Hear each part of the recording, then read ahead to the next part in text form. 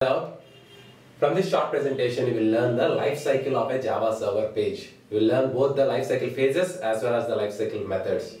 Under the life cycle phases, although there are 6 phases, only 2 of them are new because the rest 4 are the same phases that a servlet has. The first 2 phases are translation and compilation. A JSP page internally is a servlet. It gets translated into a servlet class by the JSP container or the JSP engine. Then the JSP engine compiles that servlet class into a .class file, into bytecode. The rest 4 phases are same. Instantiation, wherein the class will be loaded into memory and instantiated.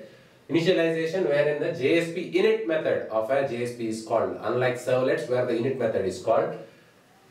Servicing is where the _JSP service method is called by the JSP container. And then in destruction, the JSP destroy method is called by the container. So there are only 3 methods: JSP init, _JSP service, JSP destroy, which will be called in that order. As you know, the JSP init and JSP destroy method are called only once, just like in the servlets. Only when the first request comes in, all these will be executed. From the second request on, only the _JSP method or the servicing phase is invoked. So total 6 phases: translation, compilation, instantiation, initialization, servicing and destruction. And the methods are JSP init, _JSP service, JSP destroy. You can ask me, how does the JSP container know if you go and change the JSP page, will it translate it and compile it again? Yes, it does.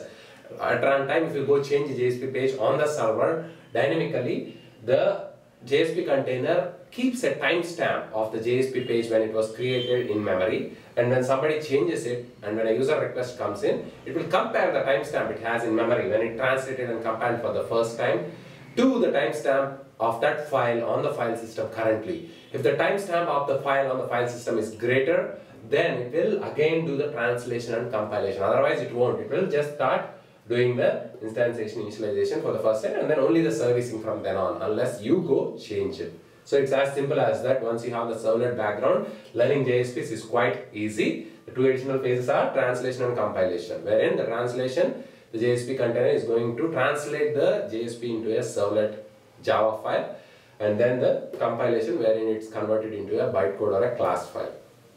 If you want to override these methods, you are welcome to do the overriding of JSP init and JSP destroy inside your declaration block, which you learned from the JSP elements presentation.